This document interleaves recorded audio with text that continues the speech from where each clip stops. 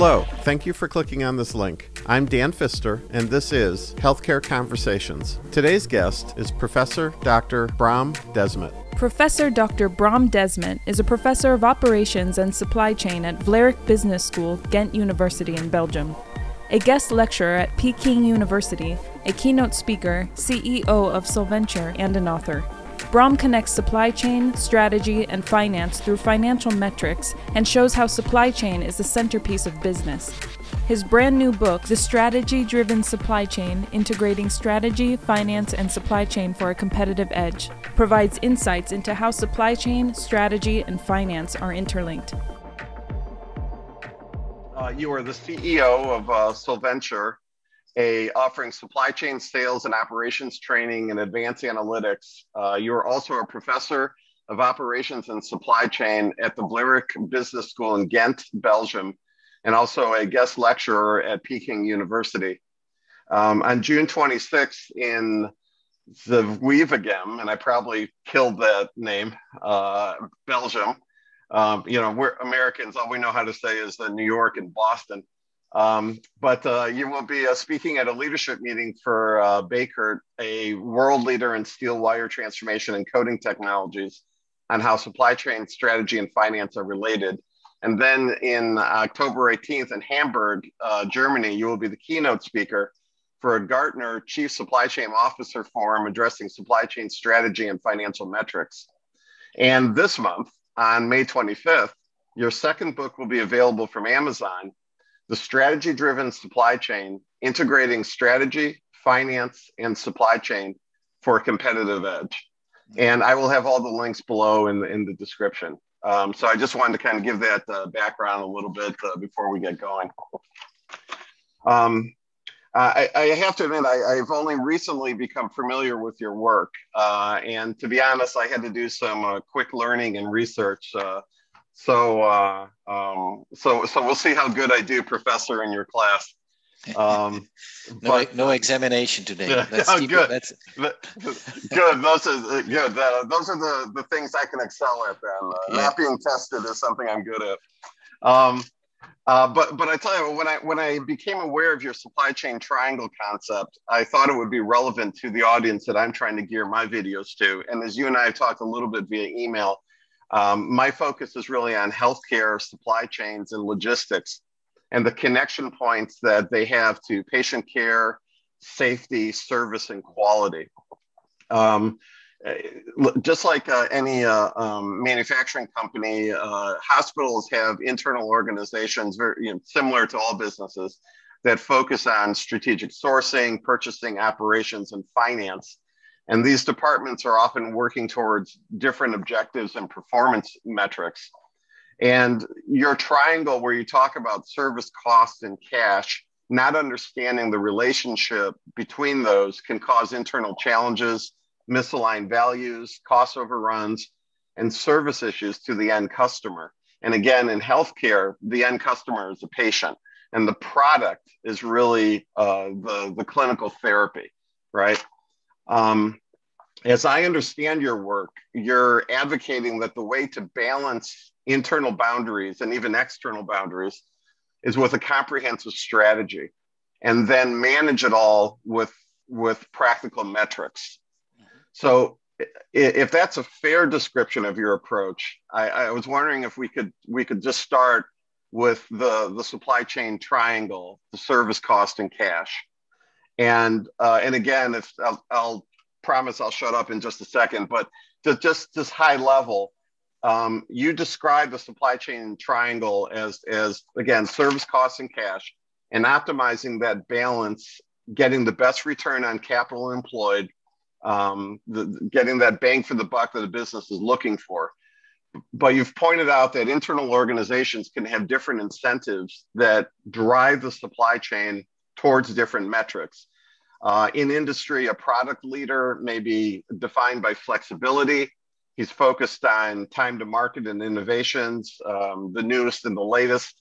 And so it's going to be the higher cost, higher capital employed in that scenario. An operations excellence player is looking at efficiency, driving cost out, focused on cost of capital, which may be contrary to the product leader. And then the customer intimacy player, sales or customer service, is defined by delivering complex solutions to the customer. They might maintain a large portfolio. They might be focused on more advanced forecasting and inventory management. So all of that to frame it, if both in industry and again in my realm of focus in healthcare, supply chain is often a back of house organization. How can it become more dynamic? How can it become a strategic leader when it's often seen as literally physically back of the house, or in hospitals, literally physically in the basement, where the trucks show up, and is not perhaps always got a seat at the C-suite table? Yep.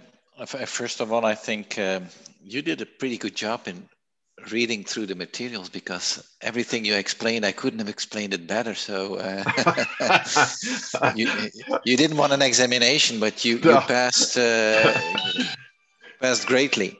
Yeah, I just had a discussion this morning. So based on the new book, I'm lecturing at different forums, and somebody else also asked me, like, yeah, how do we move supply chain from the back room to the boardroom? And that was the analogy we used this morning. And yeah, what you said is true. And my primary experience is more in manufacturing companies. And I would say that supply chain is poorly understood in the boardroom. If we want to move supply chain from the back room to the boardroom, we have a lot of education to do, right? Yeah, the fact that it's poorly understood, I would say, leads to two elements. That on the one hand, it means that many organizations think that supply chain is a lemon, yeah? And lemons are there to be squeezed, right? So if we are looking to reduce costs with 5 or 10%, or we are looking for some extra cash because we need to do some investments, then we just ask supply chain to reduce inventories with 5%, because inventory is cash, and reducing inventory generates cash. And supply chain is also too flexible, because in general, when we start squeezing the supply chain lemon, we, as supply chain, we make it happen, right? So we've also not necessarily done a good job by just delivering on those promises. We've not necessarily been educating the boardroom in a good way that supply chain is more than just a lemon to be squeezed. It also has led to the fact that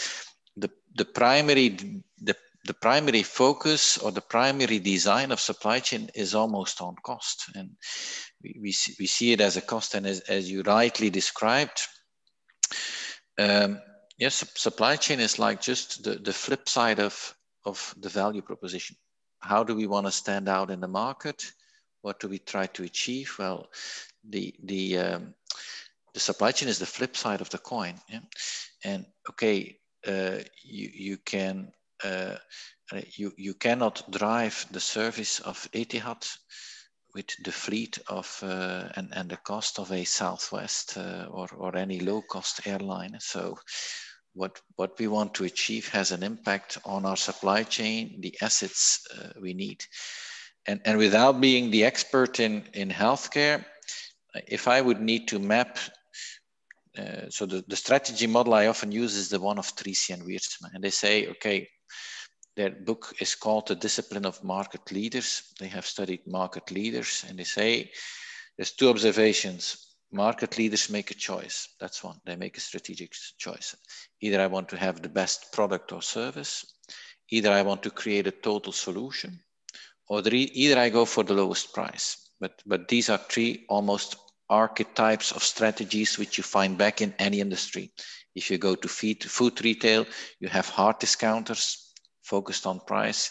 You have total solution players, the traditional supermarket, A, B, and C brands, and you have the premium upscale brands. Like I think in the US you have how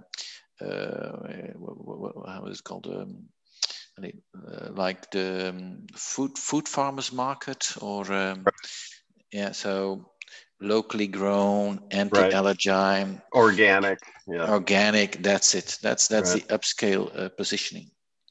And if I would link it to healthcare, I could imagine that we say, well, some healthcare institutes really want to focus on having the best treatment, right? And they want to be known because they are basically the best one to treat a certain symptom or a certain disease, and that's what differentiates them from others. Yeah? I could imagine that in the healthcare market, there are people who say, no, we want to be known for the lowest price and the lowest cost. And we give decent quality, we provide decent quality healthcare, but our primary objective is to do it at the lowest cost. And I could even imagine that there are healthcare institutes or providers say, I want to create a total service, and maybe you need some treatment, but also you want to have a space to stay or relax. Well, we will create a total solution which covers your total problem. That's what Tracy and Wiersma would call customer intimacy. And I'm not sure by how far that is the case, but that's just applying that strategy model to healthcare. If you do that, the underlying operating model and the underlying supply chain will be very different. If I want to focus on lowest price, I need to focus on efficiency. So I will focus on treatments where there is a lot of volume, because I want to if I want to see efficiency, I need to have a high volume. So anything which is a bit more exotic, I will not do it. Right? I want to focus on efficiency. I want to focus on volume. And it's like here in Europe, it's Ryanair. Ryanair is a low-cost airline. If it were possible, they leave you up via one door, while at the same time leaving the passengers out via the other door, and having a cleaning crew in between. Right. But that's efficiency, right? A plane only brings revenues when it's in the air. So you want to minimize the turnaround time. It's scary from a service perspective, but hey, okay, you can fly from Brussels to Barcelona for 50 euros, no worries. That's operational excellence. That's completely different from the healthcare supply chain if I go for product leadership. If I want to be the best in a specific type of treatment or disease, most probably I need to have very specialized equipment and infrastructure. It could be that I say, but it's not just about the infrastructure. It's also about all the supplies I need to then execute a certain treatment. And most probably it's much more difficult to load that equipment at a constant load. That's the name of the game in the operational excellence. Yeah, if I want to have the best treatment and the best quality, more expensive, more complex. So a more complex supply chain. That's complexity. Operational excellence is all about simplicity and efficiency. And then you have the total solution. Total solution is typically offering a wider range of services. Like, hey, okay, but again, I'm not the healthcare expert. The best thing I can think of is that you say, okay, you need to have a treatment, but instead of having you travel too far, we provide a local accommodation. Maybe you need to, at the same time, be on a certain diet. So we also provide you the food and the right diet. That's creating the total solution, which again means that, but next to having the hospital equipment, I might need to have housing for people to rest for a certain period. I might need to have a catering, which allows me to quite flexibly also have dietary restrictions, not just within the hospital, but also outside of a hospital. And again, that creates a different type of supply chain challenge at a different cost and at a different investment level. The cheapest is always the operational excellence. The most expensive is typically the product leader, the one who has the best treatment or the most specific treatment, highest investment level, and typically also higher cost level. In a commercial or in a for-profit situation, the question is, what's the bang for the buck? A higher investment, that's fine. as long as I can drive a higher price, a higher premium. Yeah. So in Europe, a lot of there's not a lot of private healthcare. I believe that's different in the US. So if you look at private healthcare, yeah, if the investment is higher, that's fine, as long as the customer, in this case the patient, is willing to pay the higher price, either from himself or either by having the right type of insurance. And maybe Right. that's a longer answer than you had anticipated. But those are some of the thoughts that supply chain triangle and the strategy, if we need to map it to a healthcare environment, what that triggers with me.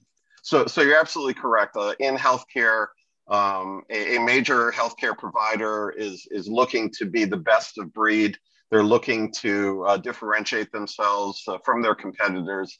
They want to offer the best care, the highest technology, the best customer experience, and all of those things that you mentioned. The large players will have, they may have hotels on site. They may, provide special dietary requirements, all of that. And then even if you get down to the nuts and bolts of the actual surgery, the turnaround time that you mentioned in terms of operational excellence and high volume providers, that's very important in the surgery department. How many of a certain procedure can we do within a day? And then, and do we have everything that we need to support that procedure? And that's supply chain. Right. And then there's cultural things that where supply chain begins and ends in healthcare is another large discussion. But basically, supply chain provides everything. But then the usage of that, the utilization of that has to be very tight, very controlled in order to get that turnaround that you mentioned that in a manufacturing environment would be important. But so again, those are the connection points. But what I want to bring back to, like, moving towards from the back office to the boardroom, is everything that you just described. That within an organization, many of those drivers and those metrics and those value statements will be owned by different silos in the organization. The glue that holds it all together is the supply chain. But again, how does the supply chain now become a strategic player and not just a provider, but actually step up more into that whole dynamic that you described and say, okay, what are we trying to accomplish? Here's how I can help accomplish that. Here's things that you may not know about because I'm actually providing that for you. And then how can it own the process more than it currently does in what often seems to be a passive organization? How can it be more proactive? Yeah. Well, there's two ways. One way is that you are able to convince from the top down. So I think every healthcare CEO should listen to your podcast and say, hey, I've listened to this podcast of Daniel and I've seen the light. I had this wrong for 20 years. And I agree with that 100%. And the second way is if it cannot be top down, is that, again, I had a session with a large group this morning, and people said that we need to more do it, I would say, bottoms up, or people said it's very cultural that, right, and we need to piece by piece bite into that cultural aspect. And so we need to look for examples, in the sense that we need to look for connections to the strategy. And this morning I had a group, 20 senior supply chain people from production companies, and they said, we're typically not invited to the real strategic plan. It's like the strategic plan is between the business people and finance. Supply chain is not around the table. So we need to look at what we have in a manufacturing company. That could be the S&OP process, sales and operations planning, which is like a tactical balancing process. And again, if I would need to reflect on hospitals, it could be that we say, okay, what is the outlook on key treatments, and how does our capacity look like, and where Where do we see lead times increasing, and how will we deal with that? So not sure if a supply chain function would already have that tactical process. In a manufacturing process, it does. Yeah.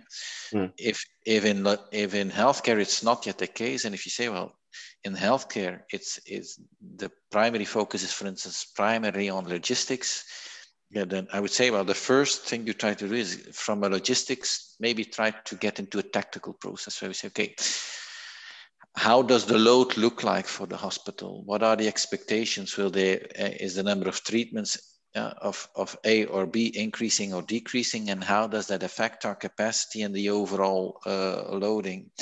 And out of that tactical question, you try to get into the strategic question, because there's always bottlenecks. And if you say, hey, but here is a bottleneck and it's an operating room, or it's this or it's that, then the question becomes, how can we optimize? Right. And how can we optimize that? That could potentially tie into a strategic discussion, because how do you want to optimize? Oh, but this depends on the strategy. Yeah. If I want to be lowest price, then I'm looking for efficiency and say, okay, let's look here. But this doesn't fit in, this doesn't fit in. Yeah. So I will try to simplify, to be able to standardize, and to be able to become more efficient. Mm-hmm. No, if we say, well, we're not just about lowest cost or lowest price, but we want to create top-notch experience, or we want to create a broader service experience, yeah, then I will need to be willing to have some capacity lost with changing from one type of treatment to something else, or one type of operation to something else. And then, there will be a limit to the optimization. We need to say, hey, okay, we can improve with 5%, but there's a limit to how much squeezing on the lemon we can do. Right. If that's where we want to go, then basically we will need to expand capacity. And for me, those are some examples where potentially from a more tactical process, we might try to tie into more strategic questions and processes. No, that's good. And actually how I understand what you just said, how I would translate it into the healthcare environment, is visibility into that demand planning allows the supply chain to become more strategic. So for example, in healthcare, generally, let's say the entire organization runs on the surgery schedule, right? Or particular procedural department schedule or whatever, but that's the demand, that's the patient demand that's coming in. And many times supply chain is downstream from that demand. They don't necessarily have visibility into it every day. There can be spikes in that demand. All of a sudden today you're doing 5 more knee arthroscopies than was expected. Do you have all the downstream products that are required for that? And what happens if you don't? And generally in healthcare, because they're not that close to demand, that causes increased inventory levels and backup supplies and redundant inventories and things like that, which then has all types of other downstream problems of expiry and increased costs and holding costs and so on and so forth. And then at the same time, the spikes will even go outside of the organization because the manufacturers may not be prepared for that type of spike. And if it's a prolonged spike, they might run out of product, and then it affects all the way down the line. And that was one thing when I was doing so, again, trying to get up on all of your material prior to this call. You mentioned that collaboration is such an important tool within this development of supply chain strategy, both for our internal and external boundary systems. And I wonder if you could talk about that a little bit, because it sounded like from your saying the meeting that you had earlier, that if they're not even invited to the room, that's tactically it's a huge issue, but also politically, emotionally almost, then they're not being seen as integral. So it sounds like collaboration is a bridge that could connect some of these differing values. Yeah, it is, and maybe, and if first continuing on what you said, like of the spikes, well, spikes is also something which allows to tie into strategy, right? We want to get into the strategic debate, because many supply chains are designed for cost. So if we see spikes, what from a cost perspective, we say, hey, we don't want to have spikes, right? So we want to have a more continuous load, because the spikes are making everybody nervous. The spikes are creating costs, and the spikes are creating mistakes. And we have then ordered product which we didn't need because the spike went away, and then we have shelf life issues. And this again also ties into strategy, right? It depends on who we want to be in the market. If I want to be a lowest cost player, you don't want to have spikes. You want to have smooth running processes, and the smoother it goes, the better I can optimize the cost, and the more I can minimize inventories of supplies or what have you. No, if I say the more specialized I am, I would almost say, the harder it becomes to predict the demand.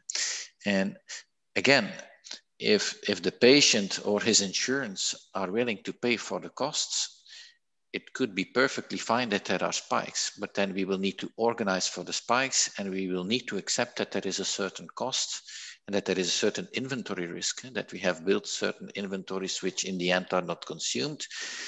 So some of that could be the result of what we want to achieve in the market. If that's the case, I need to, not all variability or complexity is bad.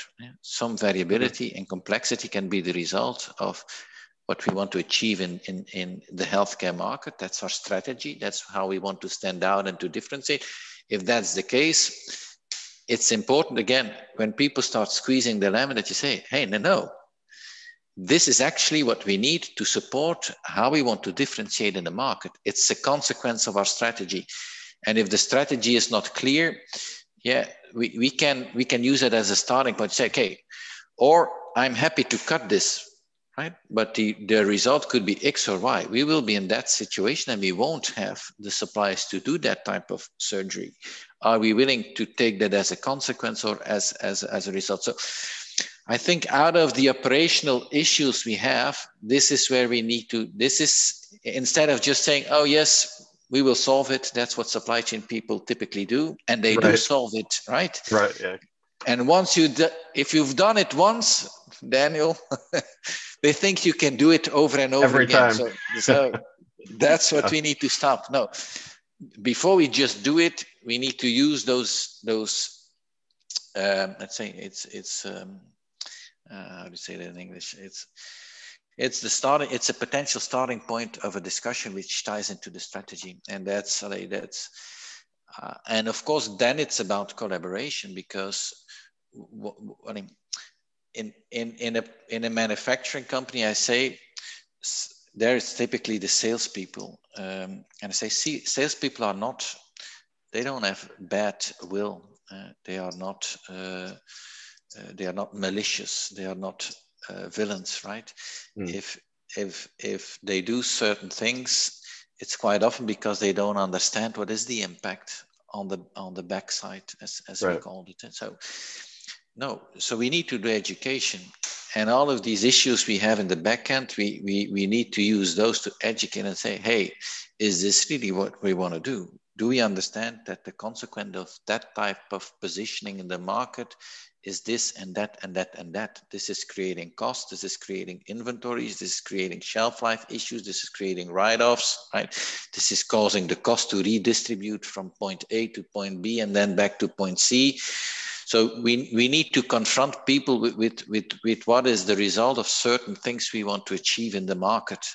And if we have a more continuous debate or collaboration around that, when the people who decide on, and I wouldn't know who that is in the hospital, but people who decide, okay, this is what we want to do, this is how we want to differentiate, that's kind of the service level and the service portfolio we want to achieve. Mm-hmm. I would say it's about educating those people on what are the consequences of some of the ideas they have in their head on the back end. And that's where it becomes two sides of the coin. Who do we want to be? And what's the impact on the supply chain? And everything we do here has an impact on the supply chain. And the more we get that debate going, the better people understand that, hey, This morning we also had a former CFO, and that CFO said, I have learned I need to have supply chain people on the table to help to make that connection. And if I don't make that connection, yeah, I'm basically making decisions on how to position and what to offer, but without understanding the full impact on the cost and the investment level. Yeah? And if I don't think that's true, sooner or later I get stuck, or I hit a hard wall. And when we hit the wall again, hey, don't just solve it, a supply chain. Right. No. You say, okay, guys, I will solve it, but first time out, right? Yeah. We're first going to draw a triangle. We are going to draw 3 strategy axes and say, okay, let's use this as a timeout moment. Where is the issue in the triangle? Yeah. Who do we want to be in the market? Like how crucial is this? What is the consequence from what we are going to achieve in the market? So instead of just fixing things and being an excellent plumber, at some point we also say, no, well, maybe instead of just fixing this hole, we need to start talking about creating a new sewage, and also what's the plan we want to lay out, and how heavy the type of sewages that we need.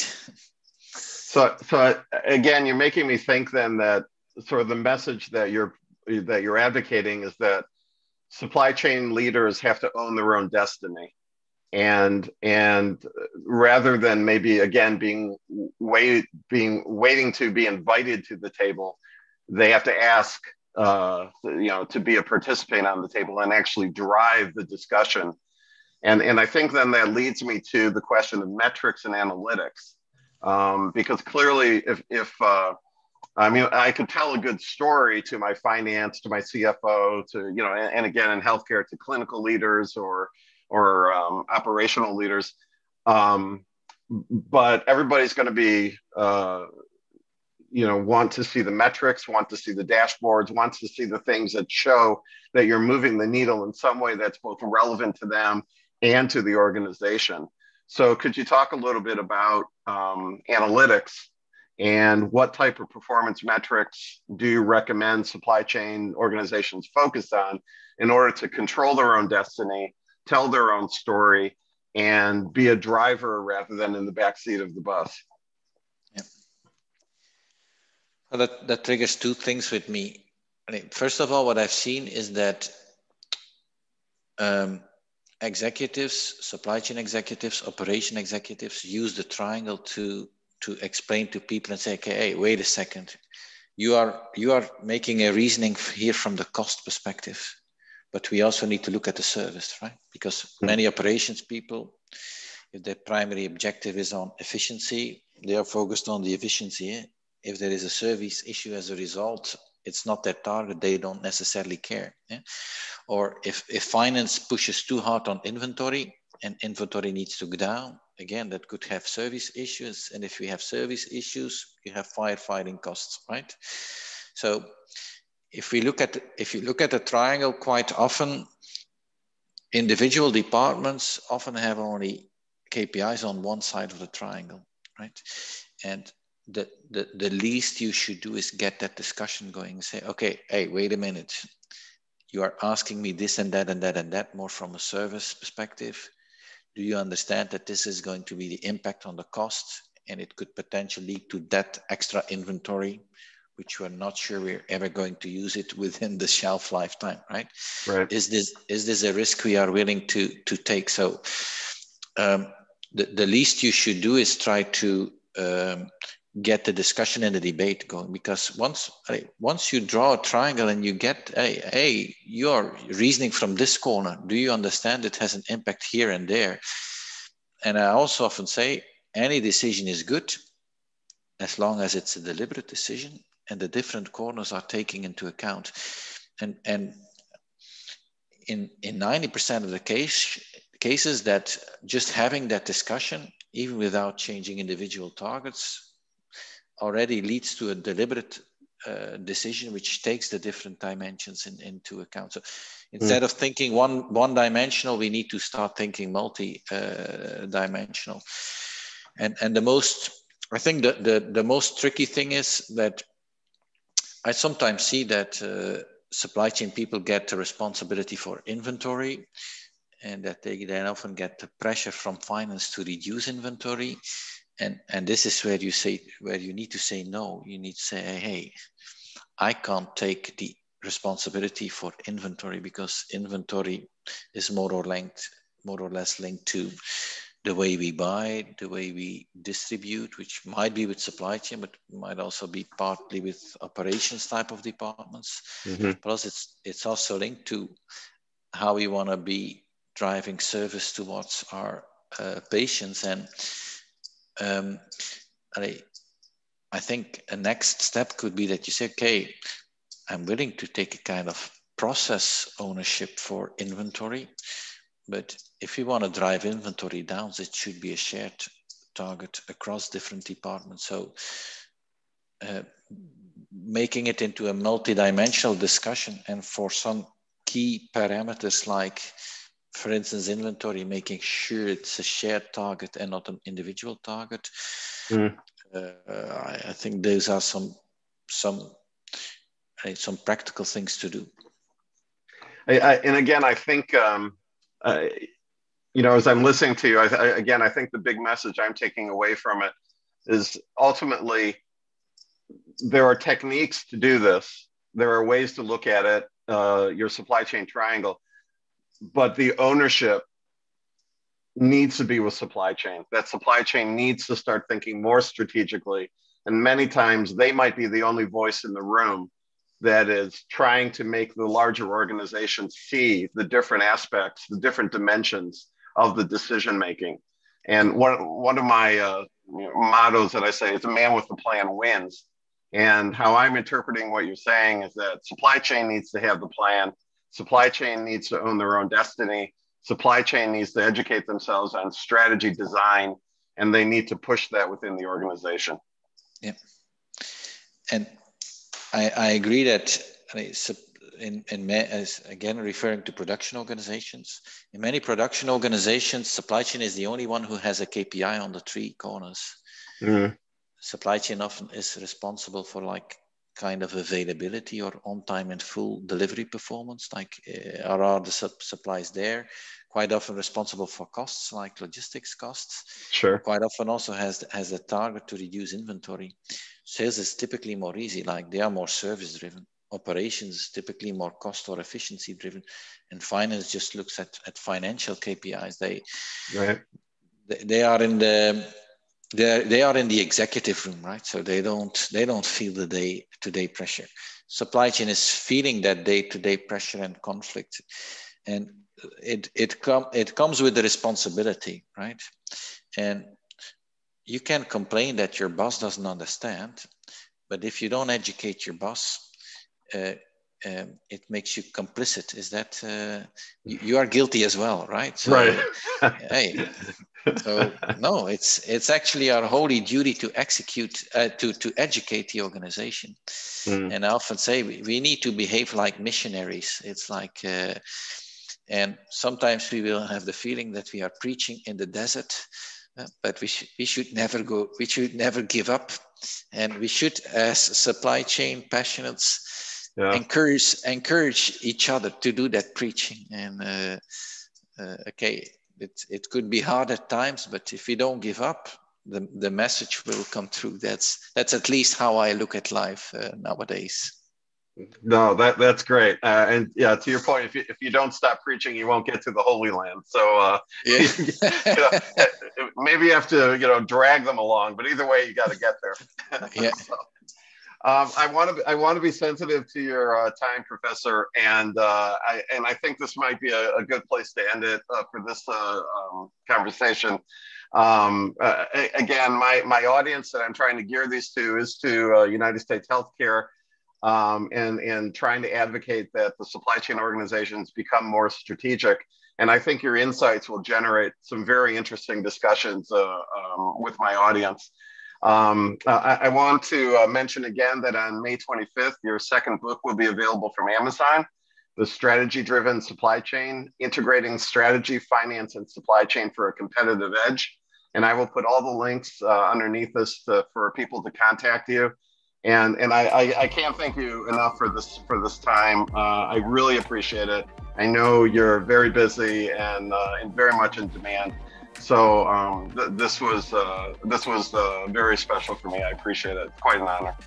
Yeah, my big pleasure, Daniel, and looking forward to continue the discussions on how to improve healthcare supply chains also.